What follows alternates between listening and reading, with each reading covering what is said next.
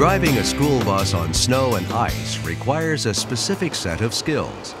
During the course of this video, we will demonstrate these skills. It's our goal that the demonstrations in this video will add to the knowledge that bus drivers will need when driving in winter conditions.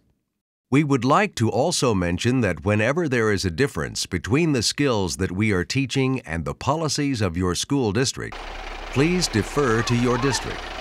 Each school district has the responsibility to set up the rules that bus drivers must follow. The safety of any school bus begins before the driver leaves the bus yard. Let's take a look at some of the preparations. A good starting place is to check on the weather. The chances are that your transportation office will give you a heads up early each morning on existing weather conditions. Remember, just because you leave the yard on a bright, sunny day doesn't guarantee that you won't encounter rain, snow, or ice. Always be prepared for changing weather conditions. Because weather conditions can go from mild to severe on any given day, it's important to always bring along additional winter weather gear. Here is a checklist of winter clothing and equipment that you may want to consider.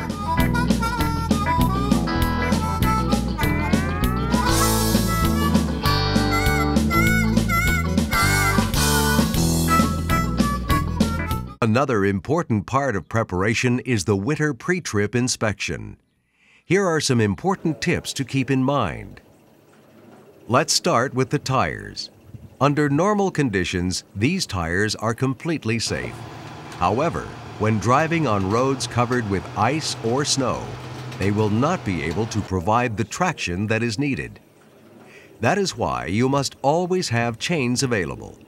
Chains can grip either ice or snow much better than just tires.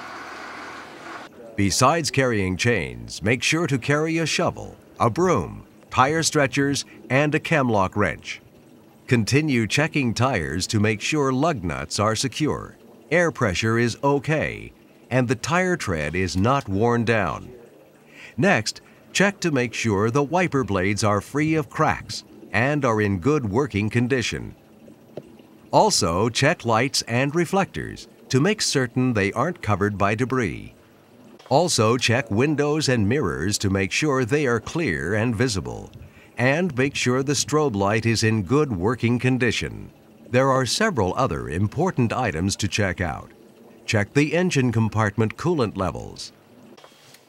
Check the battery and make sure it's free of corrosion. Test the heater to make sure it's working, and also check the fan to see that it's running properly. Check to make sure your fuel gauge is on full. Do a radio check with dispatch. And if you're going on a field trip, make sure you have an itinerary as well as a working and charged cell phone.